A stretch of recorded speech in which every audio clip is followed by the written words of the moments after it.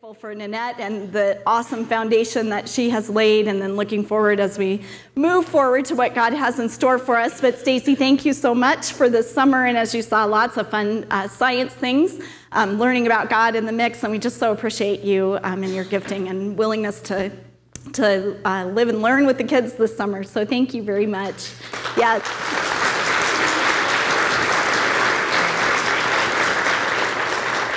And then Nanette and Bob headed out yesterday for a big trip overseas, including Estonia and some other countries. And so they're on their way there. But when you see Nanette, make sure to give her a big thank you as well for all of those years of serving and just.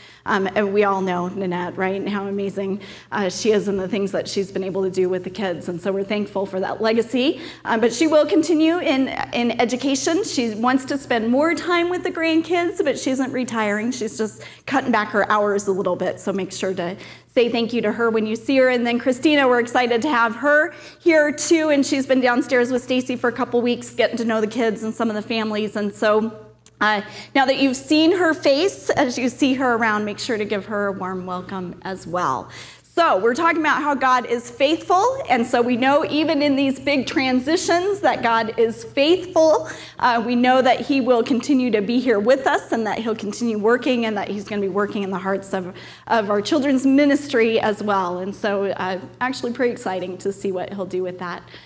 But today, we're going to continue our series on Not Afraid, moving from fear to faith. And I think many of you know a little bit about us as a family, that one of the things that we love to do is to be in the mountains. And we love to hike, and we love to camp, and probably our most favorite thing, I would say, would be backpacking whenever we're able to get the opportunity to do that. And Steve and Joshua went a couple weeks ago, I guess, right? And have a cool one coming up in the sand dunes in September, too. So some pretty awesome things. And so I didn't give Steve a warning I was going to talk about him this morning.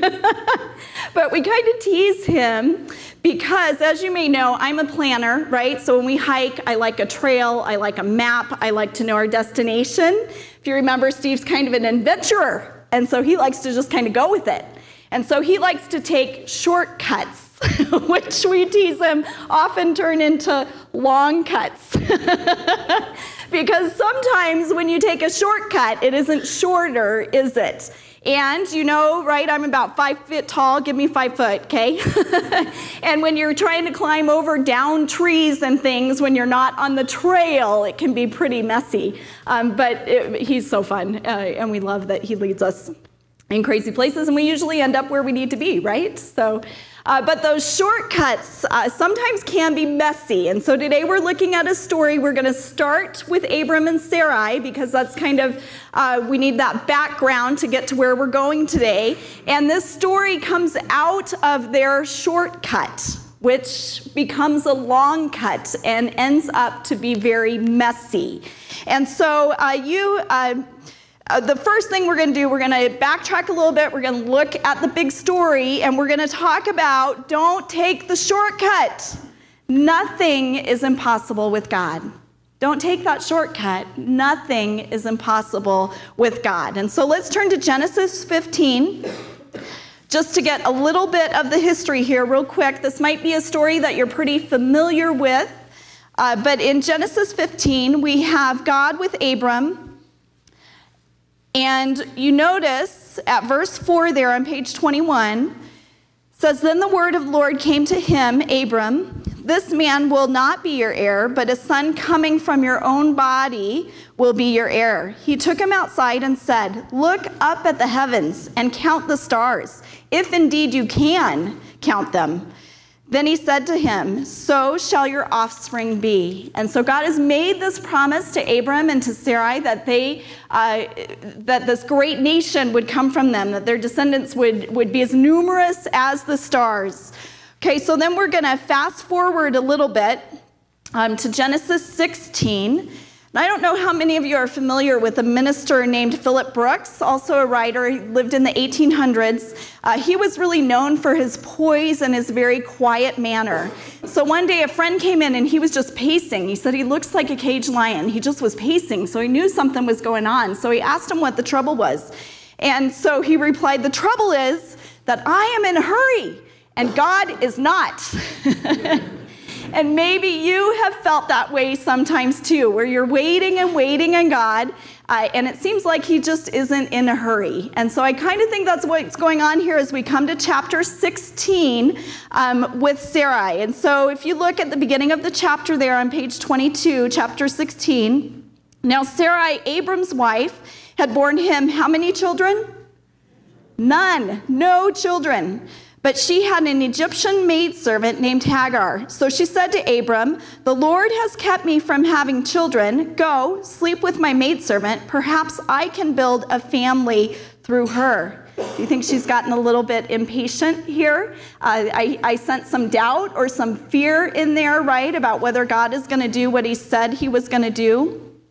So then it says, Abram agreed to what Sarai said. So after Abram had been living in Canaan 10 years, Sarai, his wife, took her Egyptian maidservant Hagar and gave her to her husband to be his wife. He slept with Hagar and she conceived. And so God had promised this great promise to Abram and Sarai. And as time goes on, I think Sarai's really wondering if God is going to do that. And so she takes things into her own hand, and the shortcut becomes a long cut because it's about to get really messy here. You notice that at the beginning of chapter 16 here, that Sarai doesn't go to God and ask if she should do this, that God doesn't come to her and tell her to do this, that she seems to be looking at this from a human perspective and thinking, I am way past childbearing age, so I better figure out a way to make this happen.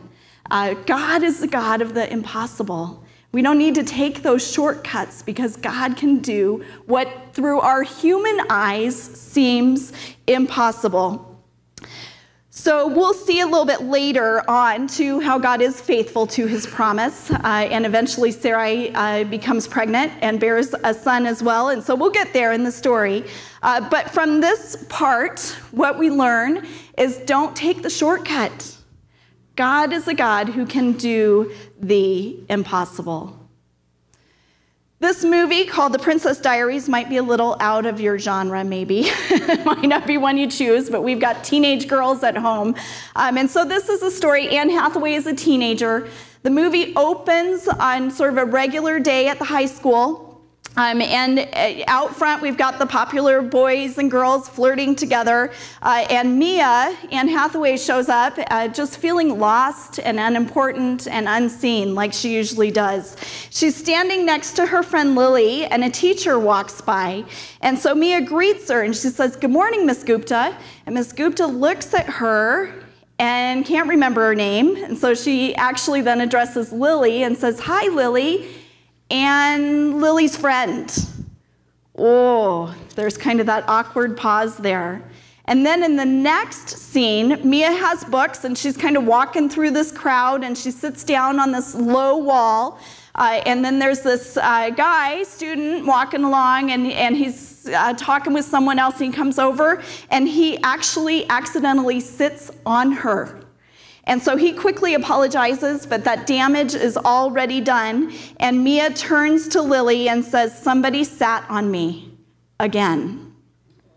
Oh, have you ever felt like that?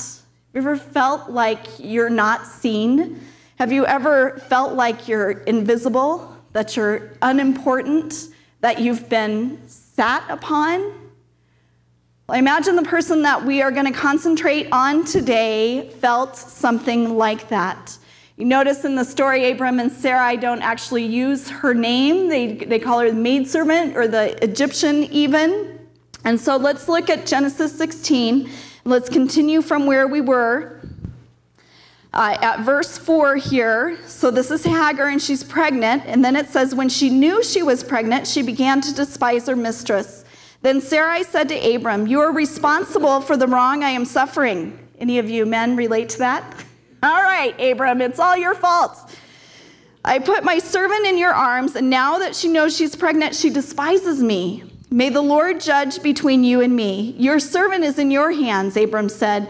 "Do with her whatever you think best." Then Sarai mistreated Hagar, and so she fled from her. It was so bad that Hagar actually runs away to the desert. So then as we continue the story, the angel of the Lord found Hagar sitting near a spring in the desert. It was the spring that is beside the road to Shur. And he said, Hagar, servant of Sarai, where have you come from and where are you going? I'm running away from my mistress Sarai, she answered. Then the angel of the Lord told her, go back to your mistress and submit to her. The angel added, I will so increase your descendants that they will be too numerous to count. The angel of the Lord also said to her, you are now with child and you will have a son. You shall name him Ishmael. Look down to the footnotes down there. Ishmael means what? God hears. So God is telling her, I hear you. Your son will be named Ishmael. And then verse 13, she gave this name to the Lord who spoke to her. You are the God who sees me. You are the God who sees me, for she said, I have now seen the one who sees me. In verse 15, so Hagar bore Abram a son, and Abram gave the name Ishmael to the son she had born.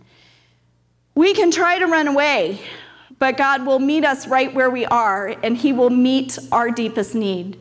And so we hear from Hagar, she names God. You are the one who sees me. If you were to name God, what would you name him? You are the God who loves me. You are the God who comforts me. You are the God who protects me.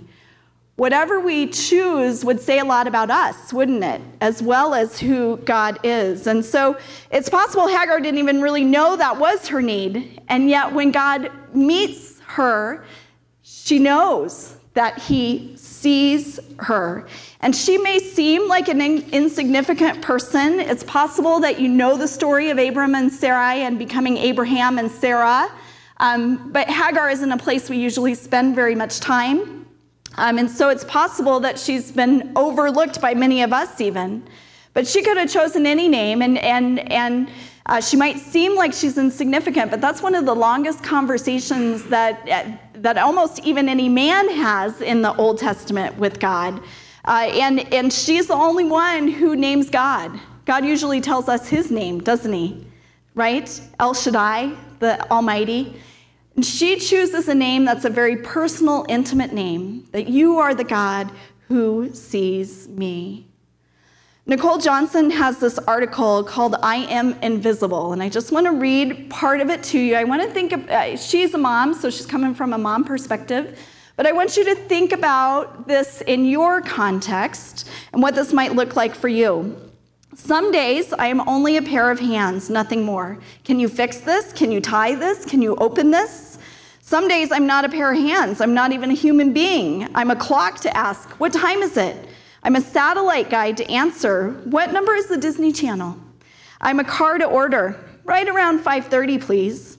I was certain that these were the hands that once held books and the eyes that studied history and the mind that graduated. But now they had all disappeared into the peanut butter, never to be seen again. She's going, she's going, she's gone. Have you ever felt that you're unseen, that you're invisible, that people are just looking for what they can take from you, but they don't see you as a person? Well, we know that God sees you. And Psalm 139 is awesome, where it says, before I formed you, I saw you. Before you even formed, God says, I saw you. And Matthew 6 talks about when you pray, go into a room, close the door, and pray in secret. And you know what? He sees you there. And so I think we all have this fundamental need to be seen, don't we? That's why those little kids are like, watch me, watch me, watch me. We have a friend, Jessie has a friend that she swam with on a summer swim team. And summer swim team, have you ever been to one of those meets? It is crazy. And it takes a lot of volunteers to make those run. And so as parents, we're required to do so many shifts every summer. So this friend's parents would always take either the Friday night setup shift or the Saturday cleanup shift after the meet. And their daughter swam, but they were never there to watch her. Not a single race, not a single meet. And she started acting out a little bit.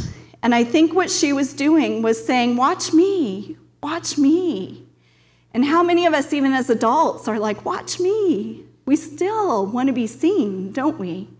And so Hagar meets God in the desert, and she says, you are the one who sees me.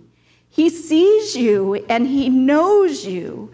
And we can try to run, but God is there.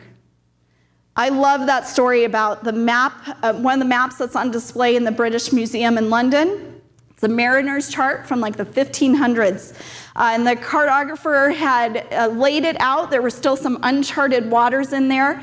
And so in one place he wrote, here be fiery scorpions. And in another place he wrote, here be dragons. And eventually this map ended up in the hands of Sir John Franklin, who was a British explorer in the 1800s. And so he takes that map out and he scribbles out all those fearful inscriptions. And across the whole map, even those uncharted waters, he writes, God is here. We're going to sing Not Afraid in a little bit. It talks about the valley and the shadow, and it doesn't matter if it's the desert or the valley or the shadow, that God is there. That we can try to run, but God is still there. And he sees you. He knows you. Here is God. And so as our story continues, let's turn to chapter 21. I believe it's on page 29. And we see here God's faithfulness as the story continues. Because we see at the very beginning, verse 1, now the Lord was gracious to Sarah as he had said, and the Lord did for Sarah what he had promised. There's an emphasis there, isn't it? It doesn't just say, so God gave him a son. It says, now the Lord was gracious to Sarah as he said, and the Lord did for Sarah what he had what? Promised. Sarah tried to take a shortcut to get there, and it ended up to be a long, messy cut. But here we see God's faithfulness as he does what he says he is going to do. And so we see that Sarah became pregnant and bore a son to Abraham in his old age at the very time God had promised him. Abraham gave him the name Isaac to the son Sarah bore him. When his son Isaac was 8 days old, he circumcised him as God commanded. Abraham was 100 years old when his son Isaac was born to him. And so we see God's faithfulness coming to fruition here and him showing himself once again faithful. And then the story continues here as we go down a little farther, because then there's trouble again between Sarah and Hagar. And so verse 8 and 9, Sarah saw that the son whom Hagar the Egyptian had borne to Abraham was mocking, and she said to Abraham, get rid of that slave woman and her son, for he will never share the inheritance of my son Isaac. And so Abraham was distressed, but God said to him, verse 13, I will make the son of your maidservant into a nation also, because he is your offspring. And then look what happens, verse 14. Early the next morning, Abraham took some food and a skin of water and gave them to Hagar, set them on her shoulders, and sent her off with the boy. She went on her way and wandered in the desert of Beersheba. So here we find Hagar back in the desert. When the water in the skin was gone, she put the boy under one of the bushes. Then she went off and sat down nearby, about a bow shot away, for she thought, I cannot watch the boy die. So they're thirsty, aren't they? And as she sat nearby, she began to sob. God heard the boy crying, and the angel of God called to Hagar from heaven and said to her, what is the matter, Hagar? What are those next words? Do not be afraid. Say those loud. Do not be afraid. Here we go. This is our sermon theme, right, for this series. Do not be afraid. God has heard the boy crying as he lies there. Lift the boy up and take him by the hand, for I will make him into a great nation. So how much water is in the desert? Not much, right? Okay. Don't take a shortcut, because God is able to do what? The impossible. So here we go, verse 19. Then God opened her eyes and she saw what? A well of water in the desert. This is a God who is able to do the impossible, a God who is faithful. And so she went and filled the skin with water and gave the boy a drink. And God was with the boy as he grew up. He lived in the desert and became an archer. And so over and over again, the underlying theme of all these sermons is God's faithfulness, that God is faithful, that we don't need to take a shortcut because God can do the impossible. He's a God who sees you. She's in the desert. God sees her, and he sees Ishmael, and he takes care of them. And so God does what is promised. God is a God who sees you. Now, I think then, too, one of the awesome things about God is he allows us to see him.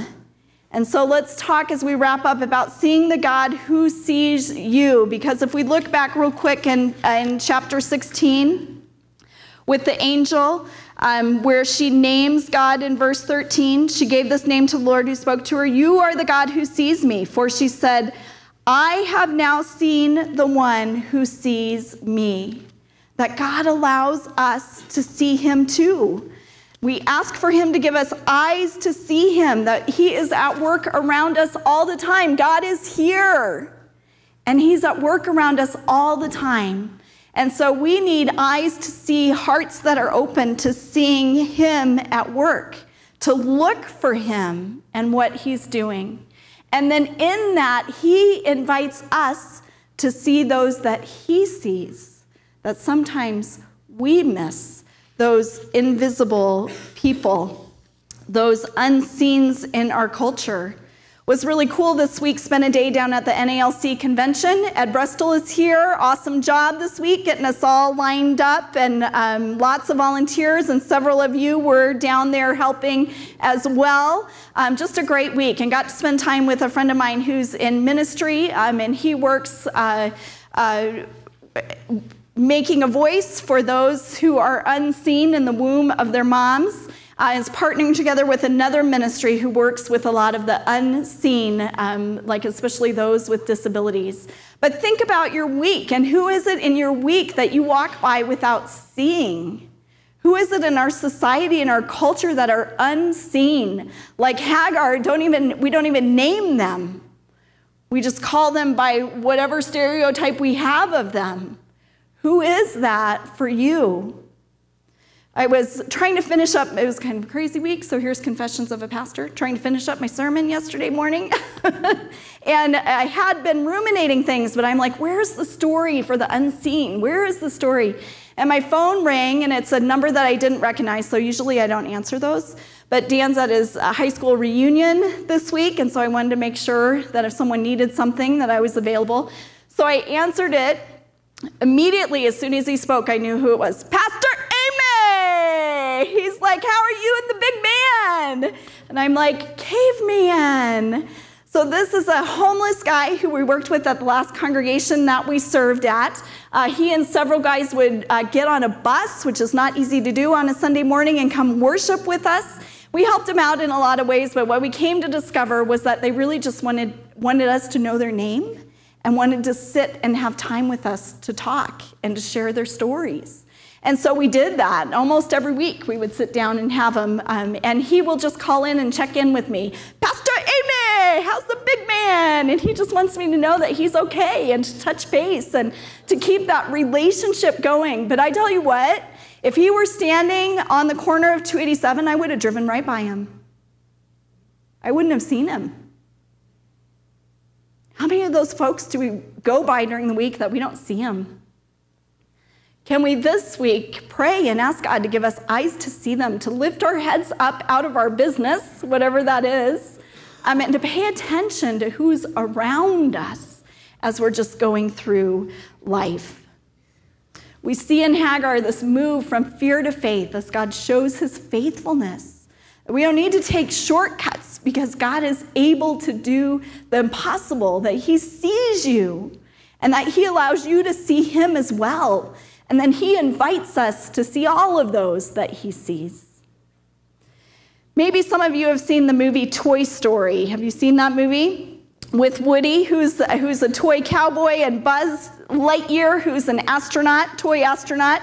And near the beginning of the movie, Woody shouts to Buzz, "You're not a space ranger, you're an action figure, a kid's plaything."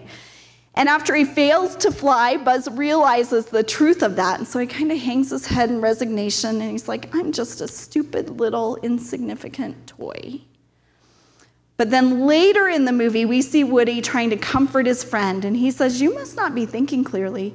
Look over in that house. There's a kid who thinks you are the greatest, and it's not because you're a space ranger, it's because you're his." And so Buzz kind of looks at his foot. He lifts his foot. He sees a label on the bottom. In permanent ink is written the name of this boy to whom he belongs. And Buzz kind of perks up.